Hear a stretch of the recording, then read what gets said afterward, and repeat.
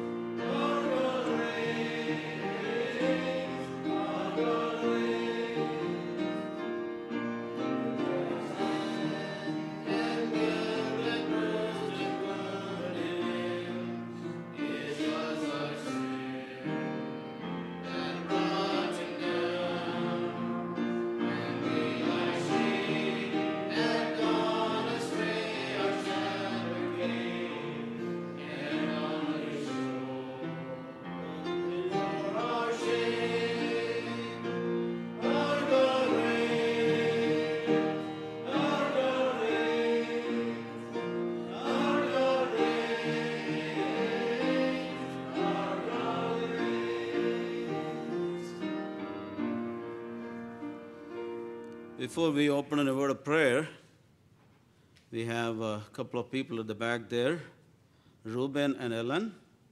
Ruben is an aerospace engineer. He makes sure that it flies up and lands properly so that whoever is inside are safe, and it again goes up into the air. And true to his profession, he had flown out from Ottawa. You were in Bridlewood, right? And then a couple of years he was in Calgary. And then again, true to his profession, he flew down to Hamilton. And here he is with his family and 3 kids, 2 boys and 1 girl. We are glad to see them. And welcome to West Fifth. And I told them, we are just losing one family with 4 kids, Noah and Shelby, and we would be delighted to have them as a replacement.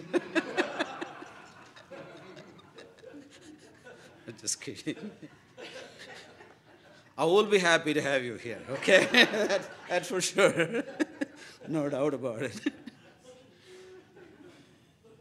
And Shane is very popular.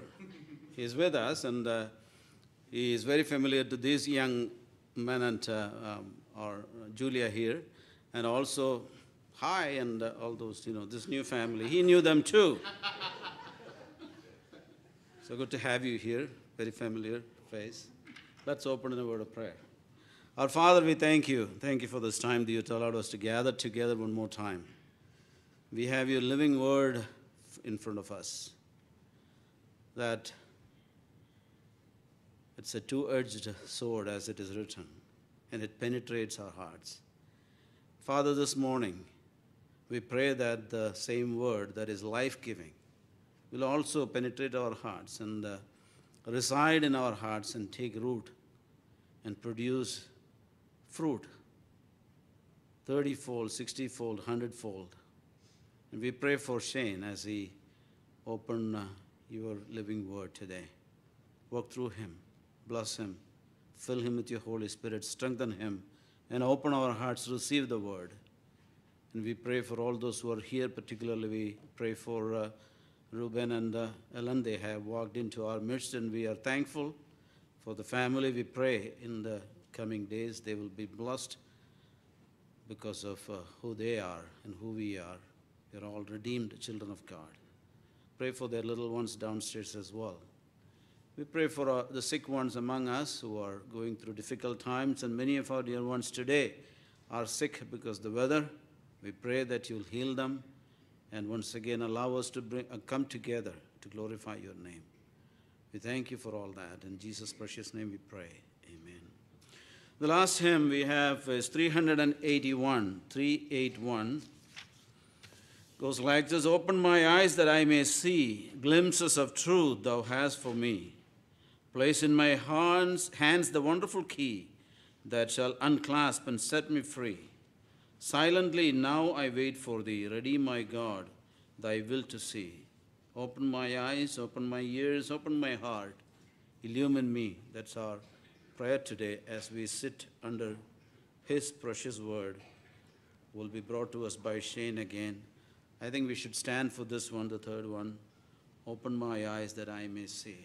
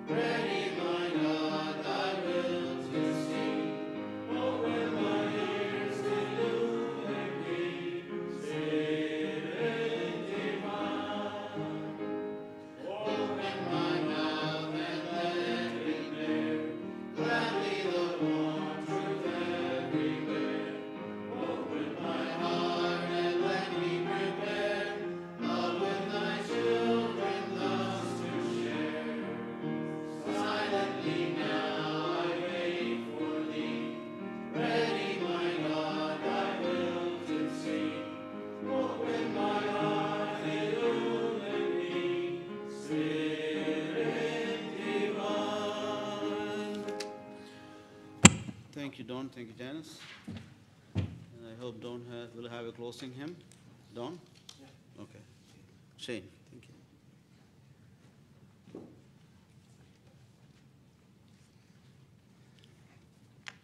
All right, before we open the Word of God, I just want you to think with me for a moment and see if we can match our thoughts.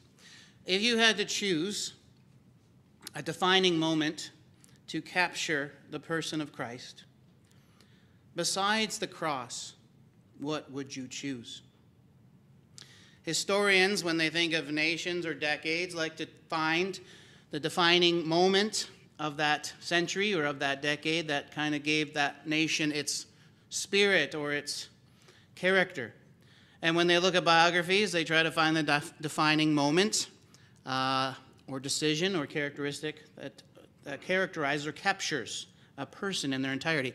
It's not a science, it's an art. It's obviously up to people's interpretation, and that's why history books keep being written, because everyone has their own interpretation. So now I've given you a little time to think about it. What would you choose as a defining, I'm going to make it a little more difficult, not just characteristic, you can think of that too, but what's a defining passage that captures the spirit of our Lord Jesus Christ?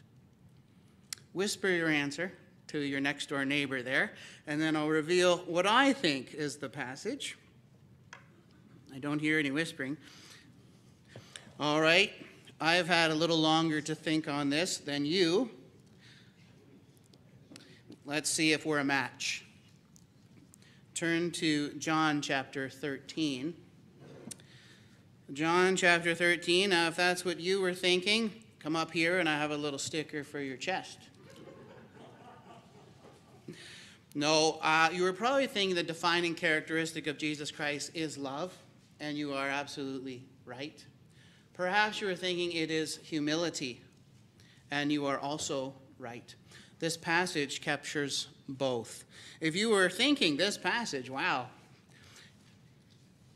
good for you.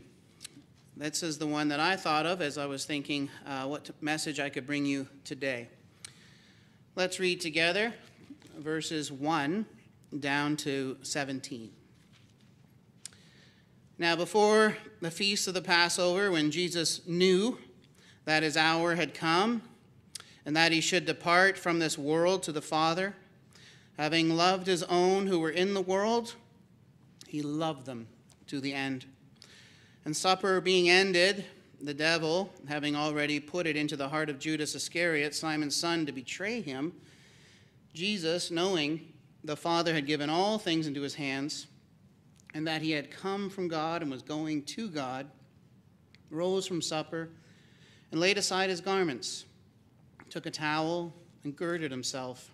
After that, he poured water into a basin and began to wash the disciples' feet and to wipe them with the towel with which he was girded.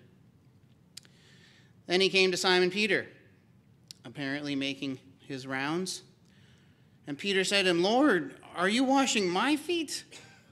Jesus answered and said to him, "What I am doing you do not understand now, but you will know after this." Peter said to him, You shall never wash my feet." And Jesus answered him, "If I do not wash you, you have no part with me." Changing his mind right quick, Simon Peter said to him, "Lord, not my feet only, but also my hands and my head." Jesus said to him, "He who is bathed needs only to wash his feet, but is completely clean. And you are clean, but not all of you."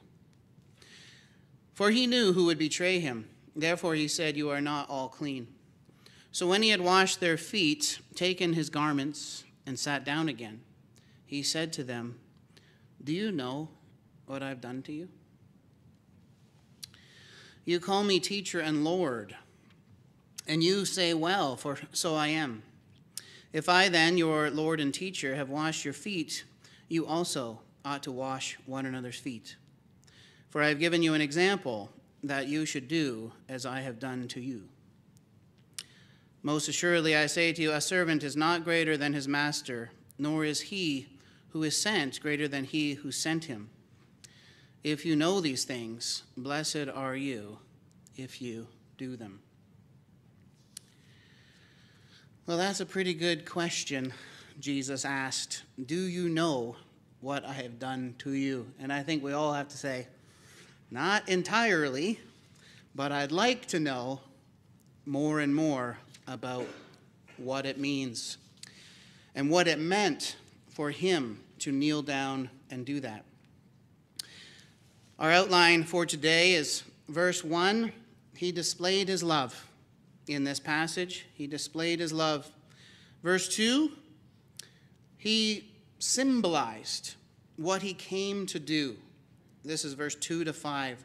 Everything that happened there while he was washing their feet, I think, captures his whole incarnation, what he came to accomplish by his first coming. Then we'll look at how he illustrated what spiritual cleansing is. Peter didn't understand the parable of the washing. What did it mean? We're going to unpack the message behind the bathing and the foot washing. And lastly, how Jesus modeled how we ought to love one another. All right, let's jump right in. Verse 1. You may have a different translation. Apparently, it's a little tricky to interpret that phrase, he loved them to the end. You might have, he loved them to the uttermost. You might have, he loved them to the full. Or he loved them all the way. Those are all the ideas. I guess the two words there are to the end and absolutely, and they're tricky to interpret. But the idea is he loved them to the max, or all the way.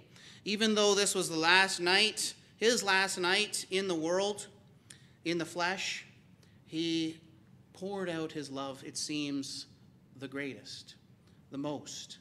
He showed them the extent of his love, how far he would go. Ultimately, the cross was the greatest display of his love. He said that in chapter 15, verse 13. No greater love has a man than this. I'm going from memory, but I better just check it. Greater love has no one than this, than to lay down one's life for his friends.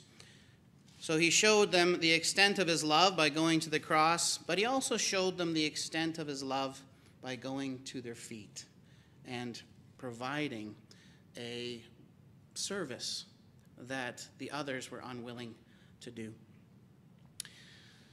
I like that hymn, the love of God is greater far than tongue or pen can ever tell.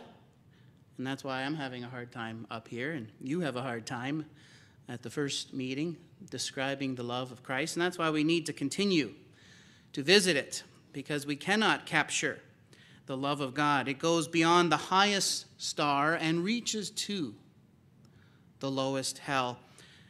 That last phrase captured my attention because Judas is in the room. And Judas, too, is getting this service from the Lord Jesus. He is washing his betrayer's feet. I don't even know if I can comprehend the greatness of his love and his act of humility to wash his own betrayer's feet. All right, so that's the first point of our story, is that the upper room and the chapters that follow, chapter 13 and 14 and 15, 16, they're all expressing what we see in verse 1. This is his last night with his disciples. He starts with an illustration, and then he gives the most words we've ever had from his lips. I think it's longer than the Sermon on the Mount, Matthew chapter 5, 6, and 7. He gives his most intimate speech, it seems, to his disciples that night. And it's all a display of his great love. By the way, John neatly folds in half. The first 12 chapters is his ministry to the world. Jesus presenting himself time and time again to the world and to his own nation. You see that wraps up in verse 35 of chapter 12.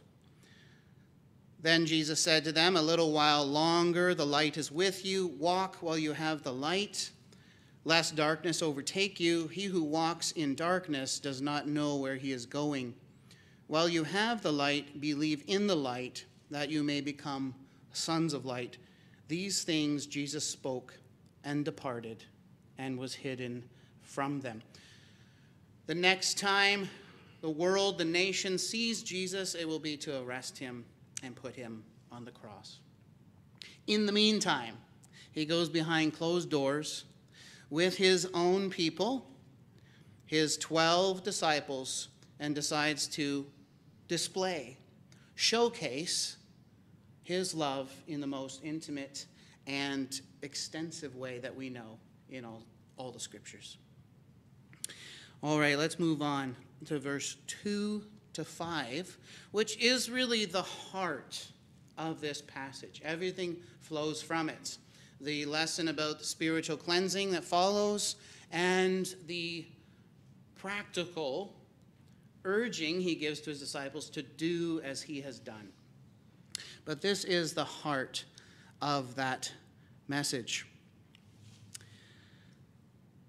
I want you to see that verse 2 to verse 5 would be quite a long verse to memorize for Awana. It is about 50 or 60 words. It's a very long sentence, depending on how your translation breaks it up, but the King James, the New King James, gives it quite a long intro. Supper being ended, the devil having put already into Judas' heart, Jesus knowing that he was come from God, going to God. It's all introduction. It's building up to the moment where he rose from supper, girded himself with a towel, knelt down, and washed their feet. For those who are into English, like I am, because I'm an English teacher, this is called a periodic sentence. It's when you withhold the information till the end of a sentence. It's used to build suspense, build climax, okay? And this is what's, I think, is happening because John, the author, because the Holy Spirit knows this is a very amazing moment. It is built up as it's delivered to us. Let me just give you an example of a periodic sentence so you can see it for yourself. Here's one from a famous poem by Alden Nolan, if you know it. I'll tell you the title of it in a moment. But it goes like this. Down from the purple mist of trees on the mountain, lurching through forests of white spruce and cedar, stumbling through tamarack swamps. See, you're still on the edge of your seat. You don't know what I'm talking about. That's a periodic sentence. You're waiting for it. You're like, and what? Came the bull moose. This poem is called The Bull Moose, how majestic that creature is. And so it's revealed, right? It's built up. And that's what's going on with the way this sentence is unfolding. The Lord Jesus actually washed his disciples' feet. Can you imagine how John the Baptist would have thought of it? He's dead and gone at this point. But he said in chapter 1, verse 27, I'm not worthy to even unstrap his sandal. Can you imagine how Mary would have thought of it? Just 6 days before, chapter 12, it says, Then 6 days before the Passover, Jesus came to Bethany, where Lazarus, who had been dead, whom he had raised from the dead, there they made him a supper. And Martha served, but Lazarus was one of those who sat at the table with him. Then Mary took a pound of very costly oil of spikenard, anointed the feet of Jesus, and wiped his feet with her hair. See, that's proper. That makes sense. But Jesus washing our feet is a reversal of all you would imagine about his greatness. But God is a humble God. And he demonstrated that for us in that upper room that night. He told us he was humble. He said, I am meek and lowly of heart. Learn from me. But here he demonstrates it. And it's unforgettable. I'm surprised only John put it in his gospel, not Matthew, Mark, or Luke. But John's purpose was to show that the Word became flesh. And so the very fact that Jesus is God makes this passage jump out to us even more. Can you imagine what the angels thought of this? Gabriel, look at this. Our Lord and Master's washing the disciples' feet. How can he do that? Remember, seraphim, they have 6 wings. With 2 they fly. With 2 they cover their faces. With 2 they cover their feet. I don't know why they cover their feet, but they do. So it must have been also shocking to them and a revelation to them that God would do such a thing. Such a service. Amazing. So I find it a symbolic gesture of his whole coming. The fact that he disrobes, takes on a servant's towel, girds himself, and performs the role of a servant is all reminiscent of what we read in Philippians chapter 2 of his great coming. Though he was in the form of God, he did not consider it robbery to be considered equal with God, but made himself of no reputation. And being found in fashion as a man, he humbled himself and took on the form of a servant. Here we have him taking on the form of a servant, which he did when he went into the manger, which he did when he mounted the cross. It was all to serve us. We had a need to be bathed. We had a need to be washed from our sins, and he performed that for us. And it was humbling, and it was even humiliating. But he did it because the characterizing factor of our Lord Jesus Christ is his love and his humility. And here we see them combined in this passage. The manger, the towel, the cross, they all say the same thing. The Lord Jesus did not come to be served, but to serve, and to give himself a ransom for many.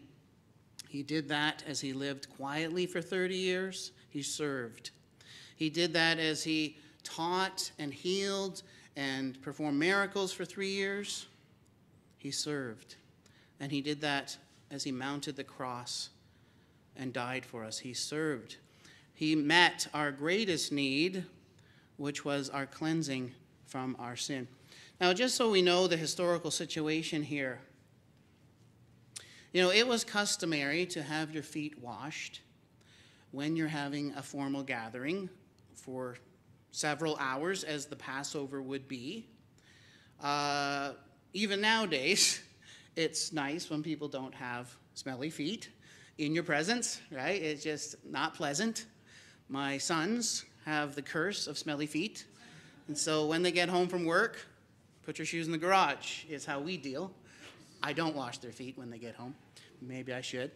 Anyways, how much more in a culture where they didn't bathe too regularly, as far as we know, and they had bare feet, and it was a hot culture and sweaty, and so on and so forth. And how much more when you're not sitting at a table with your feet tucked underneath, you're kind of laying on couches, reclining. Your head might be near somebody's feet. It was important to have that service performed. It helped everybody out. The problem that night was they were kind of in a hidden location. You remember they had to find a spot to do the Passover, and Jesus had this situation where you were supposed to follow this man carrying a jar, and he would lead you to this upper room. So it wasn't their home, it was somewhere else. So when they got there, there wasn't a servant or a slave to perform this necessary but menial task, this lowly, humble task. The disciples might have looked at each other and said, I'm not going to do it. So they just ignored it, like good brethren. They left the elephant in the room, which probably ruined supper. And that's why in verse 2 it says, and supper being ended. They went the whole time and no one did it. Now your translation might say during supper. I guess there's a little difference there. Either one. Supper had been going on for some time, or it was completely ended and Jesus finally realizes he's going to provide this service for his disciples. And he's going to use this as a teachable moment, that this is how we should be to one another. It really is a defining moment in the life of our Lord Jesus Christ. You know, it captures who God is. I'll tell you that because this seems like a one-time event, that he washed the disciples' feet. We kind of imagine he washed it because he had to. He didn't enjoy it, and he didn't want to, but they weren't, so he filled in. No, I think this is him. I think he did enjoy serving, and this is who he is. Come to Luke 12 for a moment, and this is where I'm taking my thought from. We'll go back to John 13 in a moment. But remember this passage, verse 35 of Luke 12. It says, "Let your waist be girded and your lamps burning, and you yourselves be like men who wait for their master when he will return from the wedding, that when he comes and knocks, they may open to him immediately." All right, that's what we're supposed to be like. But look what he says in verse 37. "Blessed are those servants whom the master, when he comes, will find watching. Assuredly, I say to you that he will gird himself and have them sit down to eat, and will come and serve them." So that's what he says he wants to reward his servants with. I don't know exactly what that's going to look like, but we get a glimpse of what it may look like in John chapter 13. This is who our Savior is. He's humbler than we imagine. Apparently, being humble wasn't a virtue in the first century. It was seen as a weakness, as something not to be. Strength was admired. Being weak was looked down upon. It's the Christian ethic that enshrined it as something we know in our cultures today, that humility, being humble, is a good thing. But it's because Jesus broke the categories and expanded our understanding that being last of all is a good thing. Being servant of all is a good thing. It's admirable and noble. Now, let's not get confused of what humility is. It's not thinking less of yourself. That's unworthiness and feeling inferior, not thinking your opinion matters. It's not thinking less of yourself. It's as, I like this, what C.S. Lewis said, it's thinking of yourself less. Right? We are addicted to thinking of ourselves. It's our default. It's our go-to. You wake up, you're thinking of yourself. It's natural. But humility is to think of others. As it says in Philippians, not to think on your own things, but the things of Jesus Christ. And it takes effort to think of others. Humility is kind of the Cinderella of the virtues. Overlooked, undervalued, and often forgotten. But you remember, Cinderella won in the end. So Jesus Christ demonstrated his humility, demonstrated his love. Let's look at what it means for our spiritual cleansing. Peter couldn't understand why Jesus would wash his feet.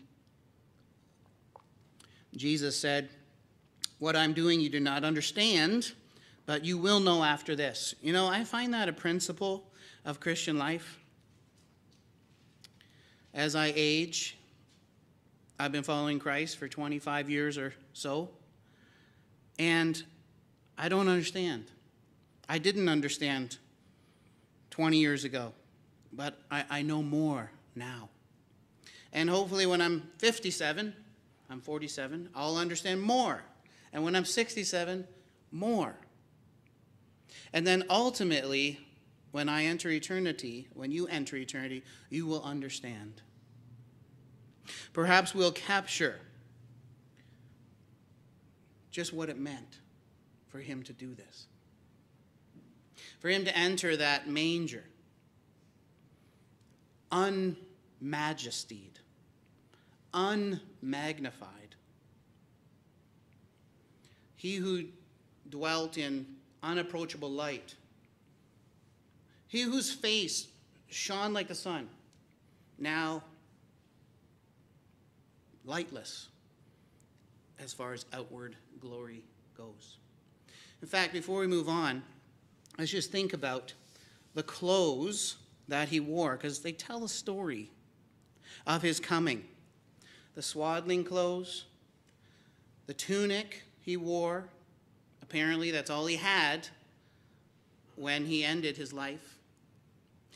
The towel he girded himself with, and then, as I believe, naked on the cross. His clothes tell a story. He divested himself of his glory, outward glory. He humbled himself in order to become a servant. He took on the form of a servant. Let's just look at his original clothes before he took them off. Look at just listen to Psalm 93 for a moment. It says, "The Lord reigns. He is clothed with majesty. The Lord is clothed. He has girded himself with strength." Well, he ungirded himself of that strength when he got into that manger and was as weak as an infant, needy, fragile, although unbreakable. Not only that, Psalm 104 says, "O Lord my God, you are very great. You are clothed with honor and majesty. You cover yourself with light as with a garment." And yet, he was clothed with a servant's towel. You might say he was clothed with shame and dishonor. Certainly on the cross, that's what he was clothed with. And he did that because he loved his own to the end. It was okay for him to do that because he would go to any depth, to any length, in order to loose us from our sins. Such is the wonderful love of the Lord Jesus Christ. Amazing.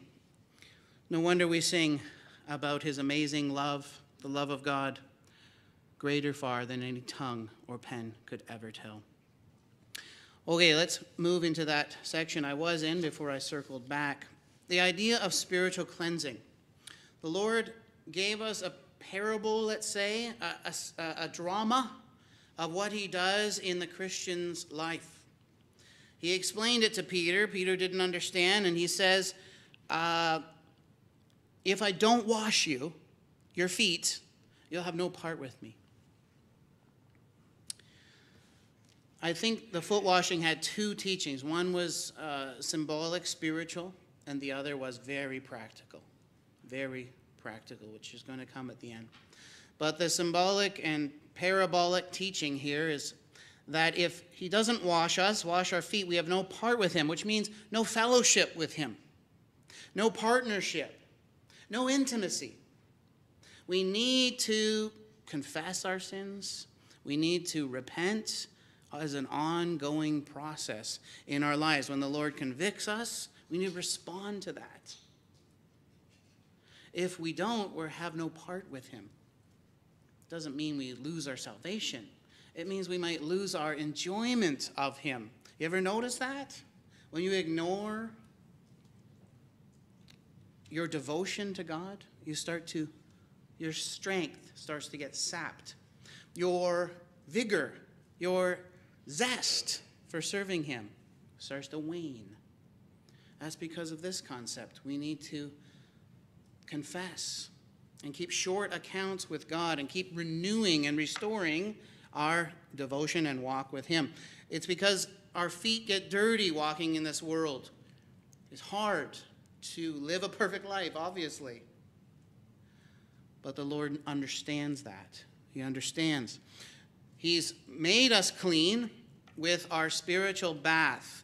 That is, by trusting in the Lord Jesus Christ, our sins are forgiven. That's what he means in verse 10. Those who are bathed. Maybe they bathe once a week in that culture, maybe less. But their feet needed continually to be washed. And that's reflected. Let's just turn briefly to 1 John, where 1 John makes it clear of what a Christian is to do day in and day out of our daily lives. 1 John, near the back of your Bible, verse 5. This is the message which we have heard from him and declare to you, that God is light, and in him is no darkness at all. If we say that we have fellowship with him and walk in darkness, we lie and do not practice the truth. But if we walk in the light, this is the idea symbolized by the foot washing. If we walk in the light as he is in the light, we have fellowship with one another. I don't think that means fellowship with one another as believers. I think it means we have fellowship with one another as God and disciple. And the blood of Jesus Christ, his Son, cleanses us from all sin. If we say that we have no sin, we deceive ourselves, and the truth is not in us. If we confess our sins, this is the foot washing. He is faithful and just to forgive us our sins and to cleanse us from all unrighteousness. This is what Peter didn't understand now, but understood after. If he did, John is the one who wrote that to us. I'm sure Peter understood it as well. And of course, Judas, there in verse 11, was not clean because he had not had a bath. He had not trusted the Lord Jesus as his Savior. Although he had heard all the same things as the other disciples, although he had seen all the miracles that the disciples had observed, although he had even participated in the ministry, and yet he was not bathed because he did not believe in his heart that Jesus was the Messiah. At the end, Jesus puts his garments back on, and that is what he will do when he comes again. And every eye will see him. He gave us a glimpse of what he will look like again. You remember when he took Peter, James, and John up on the mountain, gave them a glimpse of what he truly looked like. His face shined like the sun. His garments were as white as any launderer on earth could whiten them. So we see when he put his garments back on, again, this is what he will do when he comes again. We will see him as he is. It will be amazing. But in the time of his humiliation, he did this for the purpose of redemption, for the purpose of serving us, for the purpose of providing an example. He tells us in John chapter 17, verse 17, he sanctified himself for our sakes, because we needed to see it. We needed a demonstration. He provided that for his people, humbly provided that for his people. Do you know what I have done to you? You call me teacher and Lord, and you say, well, for so I am. So this is the practical part of the foot washing episode, or the act of foot washing. This is the practical part. He wanted his disciples to do the same. You see, they were going to be the leaders in the world. They were going to set the bar. And if they weren't humble, all the followers wouldn't be humble. And remember, they were having a problem that night. We read in other passages that they were quarreling. They were squabbling about what? Who was going to be the greatest in the kingdom? Let me just read that to you. Luke chapter 22, verse 23. You can see there from verse 20, they're having the Last Supper, same night that John 13 is. Verse 23, then they began to question among themselves which of them it was who would do this thing. There was also a dispute among them as to which of them should be considered the greatest. Oh, it's such a privilege to be considered the greatest, the smartest in the room, the most successful, the most good-looking, whatever ridiculous category our decade gives to us, right? Right now, my daughter's in grade 6, and it's important not to be embarrassed. So when I'm around her, I can't act cringy, okay? That's important, because she's concerned about what people think of us. I'm not concerned about what her little girl friends think of me, but sometimes I am concerned of what my coworkers think of me and my peers. So we all struggle with that. So verse 25, he said to them, the kings of the Gentiles exercise lordship over them, and those who exercise authority over them are called benefactors, but not so among you. On the contrary, he who is considered greatest, we'd say, he who is greatest among you, let him be as the younger, and he who governs as he who serves. For who is greater, he who sits at the table or he who serves? Usually, in the world's eyes, it's the one who sits at the table and who's getting served by the waiter and the cook and all that. Is it not he who sits at the table? Yet I am among you as the one who serves. See, he turns it upside down. And so he said that night, I am among you as one who serves, and then he showed them what it means to serve. He performed the menial task, the task that nobody wanted to do, the task that was not fun, not enjoyable, and could have been a little embarrassing. And that's what I think we are to be ready to embrace. You know, some churches, they think the fulfillment of this passage is to have a foot washing service once every year or every 6 months, whenever they do it. They all gather and they do it somewhere. They wash one another's feet, and they think that's what Jesus meant for us to do, because he says he wants us to do it. I don't think that's what that means. I don't think this church thinks that's what this means. I've never seen you do that here. What it means is to be willing to do the menial task at hand, whatever that task might be. I'll give you a few examples that I see at my church. I see someone taking out the garbage faithfully every week. Somebody's doing that. I see somebody driving an elderly man to church every week, to and from, getting up earlier, driving the distance, bearing with them as they take the elevator down and walk slowly out to the car, helping them in the car, helping them out of the car. It's a menial task. Takes time, takes commitment, takes devotion. I see someone visiting, someone who is ill or shut in, who cannot come to church anymore and who just loves to have visitors or phone calls. I see somebody making those phone calls, making those visits.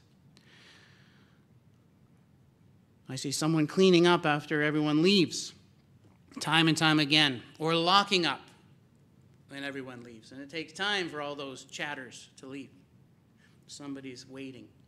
That's a humble service, just like our Lord Jesus. Here's one. I'll brag about my wife. She was helping somebody with their bed bugs, because my wife is a clean freak.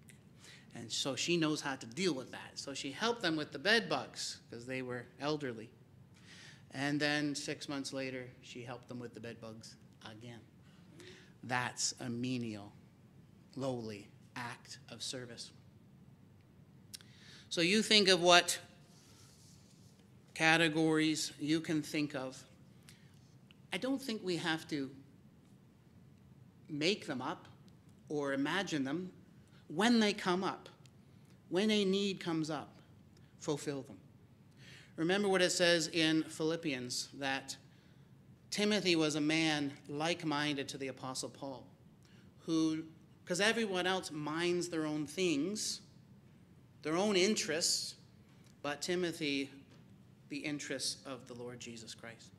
So when you find there's something you can do to help people's needs or even interests, that's a little broader than needs, their interests, take that upon yourself and fill that role. Jesus performed a service. Was it a need? It's a courtesy. It made the rest of the night enjoyable. He kind of did the same at the beginning of his ministry when he helped that wedding go off really well. They ran out of wine. The wedding still could have worked, but he provided that service to make it special. I'll leave you with this last illustration. I thought it was impressive. Robert Chapman, I'm sure many of you know him from the 1800s. As it says in Hebrews, we're to remember those who led from the past and imitate their ways. Here's what Robert Chapman did. No task was too lowly for Mr. Chapman. Visitors were particularly impressed by his habit of cleansing the boots and shoes of his guests. Indeed, it was on this point he met with most resistance. For those who stayed with him were conscious that despite the simplicity of his house, he was a man of good breeding, and that when they had heard him minister the word with gracious authority, they were extremely sensitive about allowing him to perform so menial a task for them. But he was not to be resisted. On one occasion, a gentleman, having regard, no doubt, to his host's gentle birth and spiritual standing, refused at first to let him take away his boots. "I insist," was the firm reply. In former days, Robert Chapman said, in former days it was the practice to wash the saints' feet. Now that this is no longer the custom, I do the nearest thing and clean their shoes. So that's how he found a way to imitate his Lord Jesus Christ.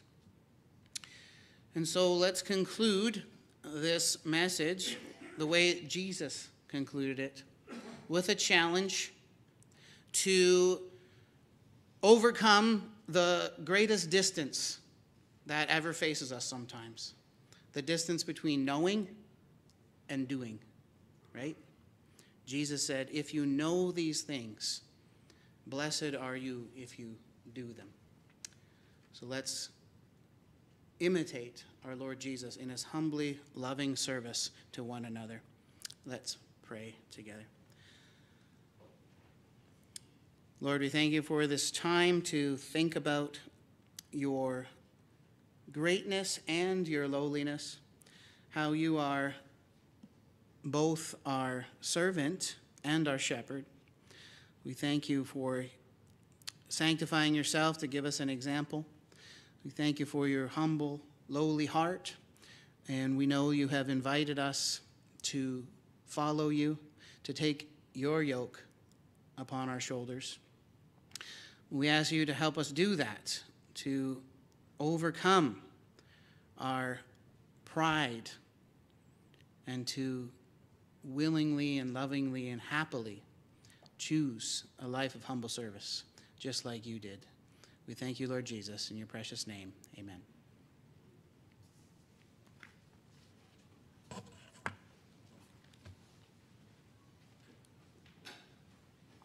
Thank you, Shane. Yep. 458. 458. We've been speaking about our shepherd.